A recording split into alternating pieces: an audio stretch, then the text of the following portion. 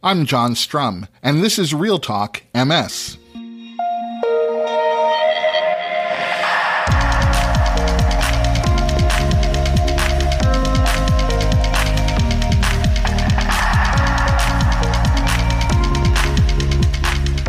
It's January 12th, and we have a lot to talk about.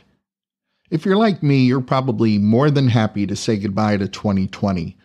And while last year may have been the most challenging year that many of us have ever faced, there were still some accomplishments worth noting. Accomplishments that were focused on improving the quality of life for people living with MS. Joining me as my guest to talk about some of these changes for the better is Dr. Barbara Giesser. Dr. Giesser is an internationally recognized neurologist and award-winning educator. She's specialized in the care of people with multiple sclerosis since 1982. Dr. Giesser has received a dozen awards for excellence in education at the local, regional, and national level, and she's the author of over 100 publications, including peer-reviewed research articles, reviews, textbooks, chapters, and abstracts. In fact, Dr. Giesser served as the editor of the Primer on Multiple Sclerosis. Now, that's the reference book that thousands of healthcare professionals rely on to better understand how to treat multiple sclerosis. But before we get to my conversation with Dr. Barbara Giesser, there are a few other things that you should know about. Yesterday, the National MS Society released its initial guidance about the COVID-19 vaccine for people living with MS. And the first thing I should point out is that their guidance is for the two mRNA or messenger RNA vaccines that have been approved for use in the United States. And that's the Moderna vaccine and the Pfizer vaccine. Now, there are different vaccines available in other countries, so this guidance may not apply to anyone living outside the U.S. Along with the guidance, the MS Society issued this overall statement about the COVID-19 vaccines, and I'll read it to you verbatim. Vaccination against COVID-19 is critical for public safety, and especially the safety of the most vulnerable among us. Get your vaccine as soon as it is available to you. If you have MS, visit nationalmssociety.org/COVID-19 to learn the latest about COVID-19 vaccines and MS.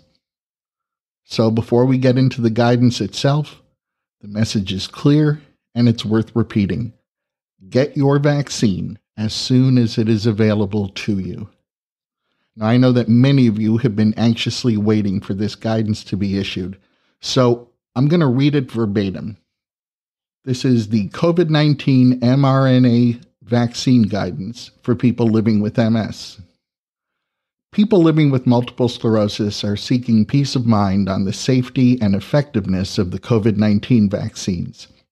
In response, the Society convened a group of expert researchers and medical professionals to review the available science and make fact-based recommendations. We do not know how many people in the vaccine clinical trials had MS, so data on the safety and effectiveness of COVID-19 vaccines in those with MS is not yet available.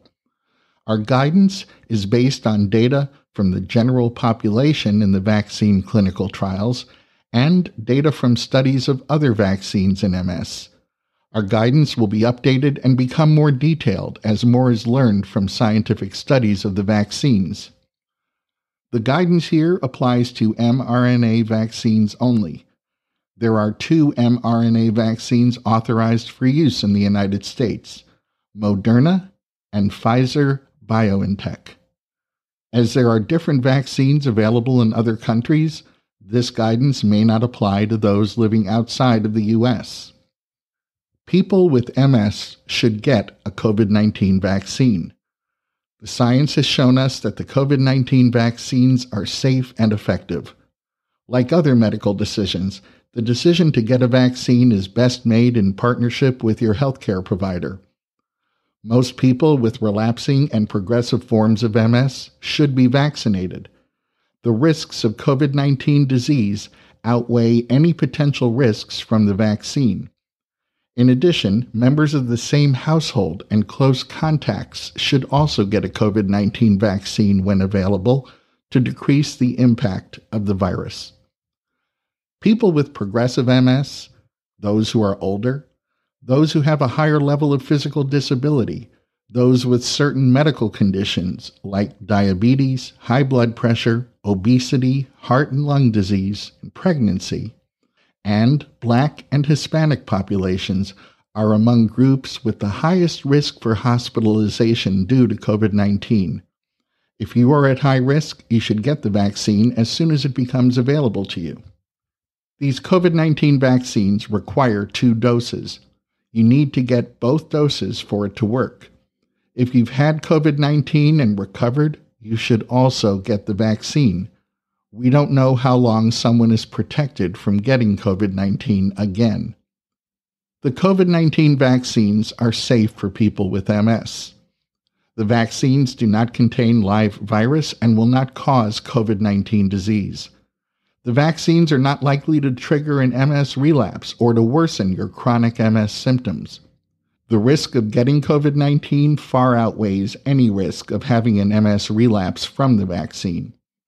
The vaccines can cause side effects, including a fever. A fever can make your MS symptoms worse temporarily, but they should return to prior levels after the fever is gone. Even if you have side effects, it's important to get the second dose of the vaccine for it to be effective. The vaccines are safe to use with MS medications.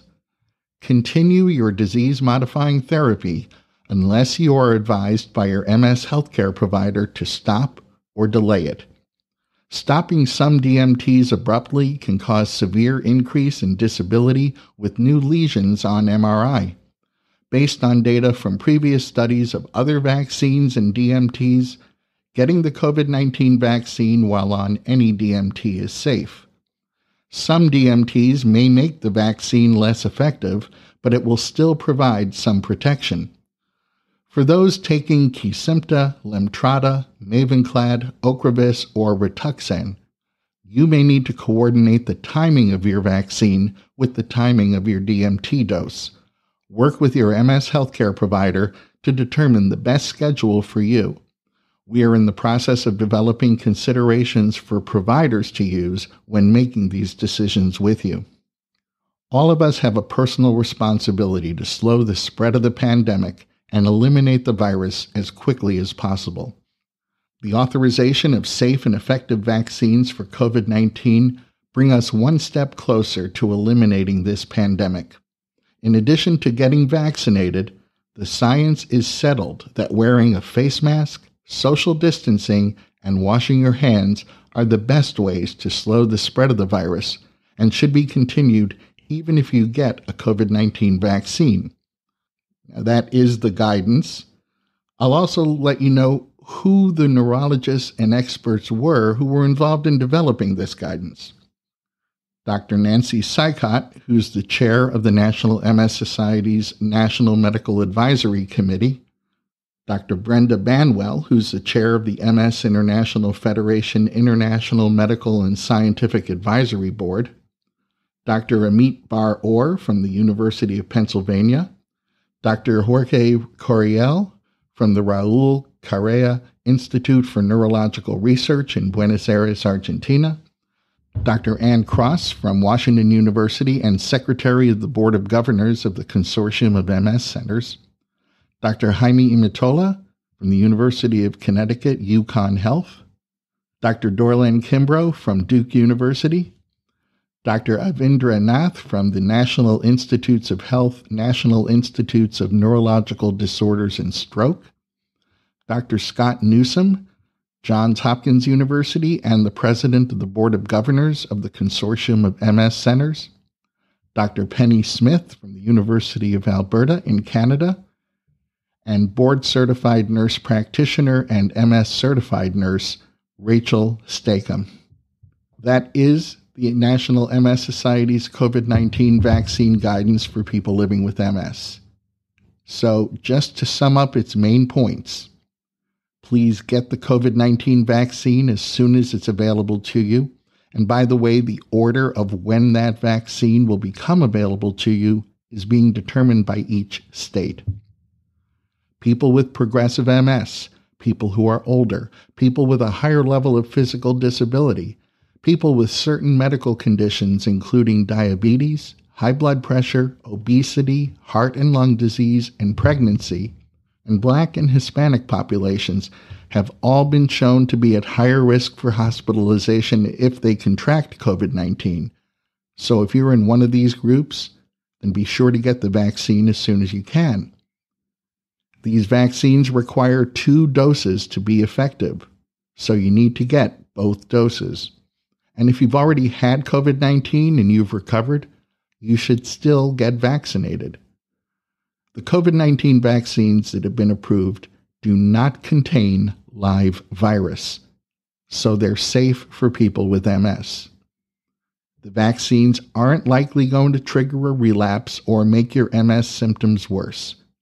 They can cause side effects, including fever, and fever can make your MS symptoms worse temporarily. But once fever's gone, your symptoms should return to their normal baseline levels. So even if you get a fever after you receive that first dose of the vaccine, you still need to get the second dose. Research on other vaccines and disease-modifying therapies indicates that getting the COVID-19 vaccine while on DMTs is safe. Unless your doctor advises you otherwise, you should continue your disease-modifying therapy. Now, if you're taking Kesimpta, Lemtrada, Mavenclad, Ocrevus, or Rituxan, you may need to coordinate the timing of your vaccine with the timing of your DMT dose. So you should work with your neurologist to determine the best schedule for you. And even if you've received the COVID-19 vaccine, the science is very clear. You still need to continue wearing a mask, social distancing, and washing your hands. If you're a regular RealTalk MS listener, I already know that you listen to science. And this is what the science is telling us. This is how we're going to move past this pandemic. I also want to remind you that this guidance will be updated and become more detailed as more is learned from scientific studies of the vaccines. So like everything else that science is continuing to uncover about COVID-19, all of this is taking place in real time. Now, if you have any questions or you want to share your thoughts on this guidance, you can email me at John, that's Jon, at realtalkms.com, or you can leave voicemail on our RealTalk MS listener hotline by calling area code 310-526-2283. Of course, I'll suggest you visit the MS Society's website at nationalmssociety.org/COVID-19 to stay updated, and you'll find that link in today's show notes. One of the few positive takeaways from the COVID-19 pandemic has been the widespread use of telemedicine. We know that telemedicine is convenient, but some people wonder about the quality of care that someone living with MS actually receives through telemedicine. Well, that's just one of the topics we're going to get to in a moment when we meet my guest, Dr. Barbara Giesser.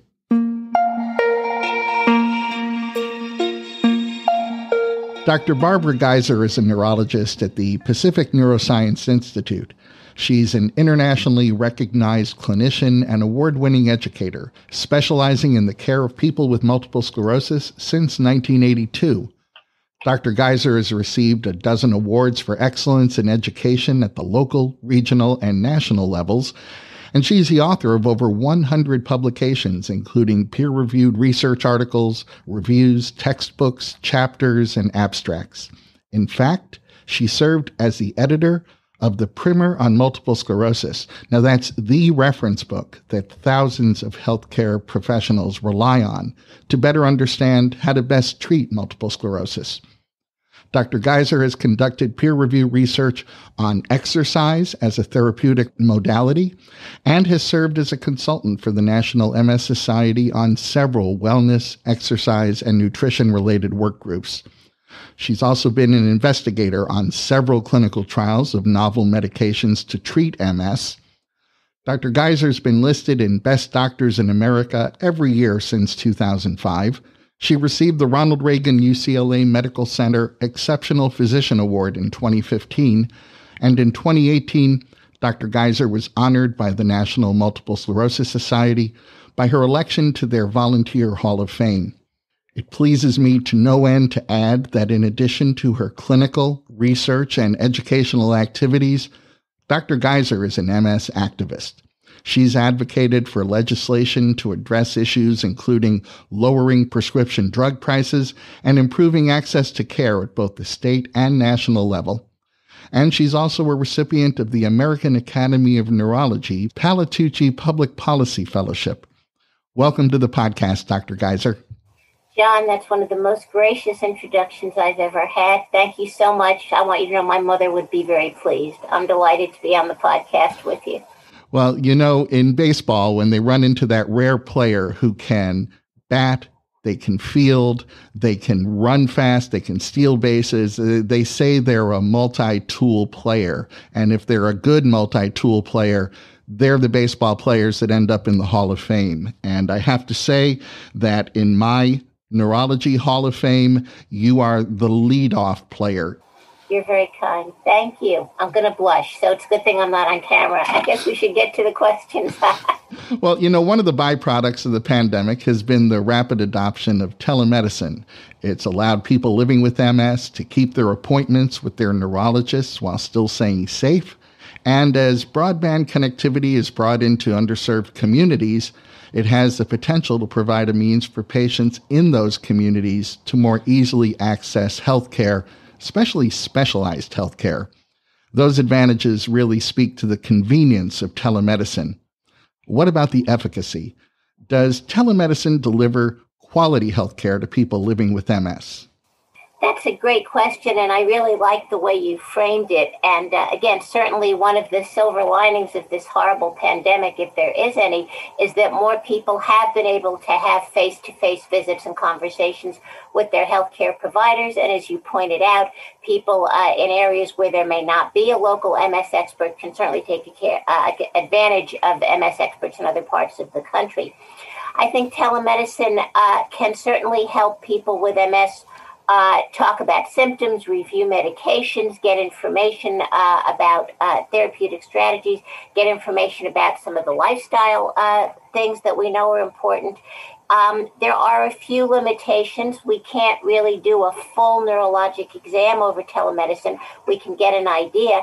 On the other hand, as you say, telemedicine basically does away with geographic barriers. It allows MS expertise in areas where there may not be any. It allows people to have visits without fear of infection. So I think it's a plus. There's research that certainly indicates that telemedicine reduces no-show visits. It may improve things like medication compliance. So I think it's a win. And again, one of the few good things I think to come out of this pandemic is that I hope after the pandemic is over, we'll continue to see increased use of telemedicine and increased regulatory freedoms that allow us to do this. I hope you're right about that. And, you know, very few things in this world are all or nothing propositions. It sounds like this may be one of them. In other words, telemedicine can be a real benefit to people living with MS. At the same time, in-person visits with their neurologist need to be a part of that total treatment equation. That's absolutely right. I think that's a great way of putting it. You've published peer-reviewed research on the effect of exercise on people with MS, and you were part of the expert panel that recently published the National MS Society's exercise recommendations for people living with MS. An important and, for some people, surprising aspect of those recommendations is that your group has recommended exercise for all people living with MS, including people with a higher level of disability. So can you tell me about these new recommendations? Sure. I'm very excited to talk about this. I think there are a lot of things to know about this publication. First is that the task force had a lot of breadth and depth to it. It had physicians, exercise specialists, physiologists, nurses, physical therapists, occupational therapists. really a very broad representation of people with a lot of years of knowledge and expertise. The recommendations were a combination of evidence-based recommendations, meaning we went to the literature, and if there was a trial or something published about a particular exercise modality in a particular population of people with MS, we used that. Where there was not evidence or literature to support a recommendation, we based it again based on the very broad clinical experience and expertise of the panel. As you said, one of the other things about this publication is certainly there are many, many, many years of publications about exercise for people with MS, but this was one of the very first that examined it along the whole spectrum of disability. Exercise is important for everybody. Exercise is important for people with MS. Exercise is important for everybody with MS, and especially, I think, for people on the more disabled end of the spectrum, because in those persons, we're always concerned about preventing complications such as contractures, skin breakdown, bone loss, and exercise, pneumonias. And exercise can certainly help prevent those complications in addition to improving function and in addition to improving the way people feel. How do we get more neurologists to talk about exercise with their patients? That's a great question. Certainly, when I was training, which was a few hundred years ago, we didn't have any particular training in exercise for people with neurologic disease. And in fact, at that time, the conventional wisdom, and I put that in quotes, is that people with MS were told not to exercise. So thankfully, we've become more enlightened. Certainly, there is, again, a lot of information on the MS Society website. There are certainly professional conferences, the Consortium of MS Centers, the American Academy of Neurology, where presentations on exercise for people with MS and other neurologic disease are presented. So I think the information is out there, and I know the MS Society helps get the word out to healthcare professionals. Well, I know you participate in MS research, but you also see patients at the Pacific Neuroscience Institute in Santa Monica, California. So I want to ask you about a subject that we continue to hear more and more about, at least conversationally, and that's the concept of shared decision-making. What does that mean? I think this goes fundamental to the heart of health care. And if you'll permit me a comment, as we know, certainly women in medicine are not new, but for a long time, we were in the minority, and a lot of medical care was rather paternalistic. Physicians tended to be male, and patients were often put in a subordinate position. That is, they were not part of the decision-making process. And now, again, over the past several decades, the model is that shared decision-making is vitally important for any physician, healthcare provider, patient interaction. I think in the case of people with MS, because there are very few absolute right answers, because there's a lot of nuance and a lot of complexity that goes into decision making about therapeutics and diagnosis and symptom management and lifestyle, I think that there has to be shared decision making. I think the physician's job is to help supply the patient with the most accurate and up-to-date and unbiased information they can have, and then help the patient make the decision that's best for them. How should a patient bring up this conversation about shared decision-making with their neurologist or other treating physician if they feel that that may not be happening, that's not the kind of communication they're experiencing in that office?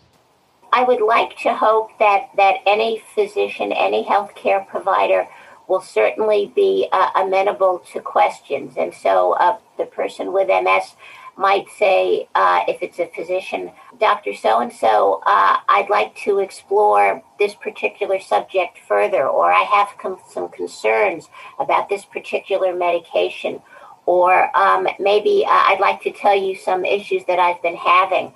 I think if you approach any healthcare provider in a fairly straightforward manner, they will be able to include you in that part of the process.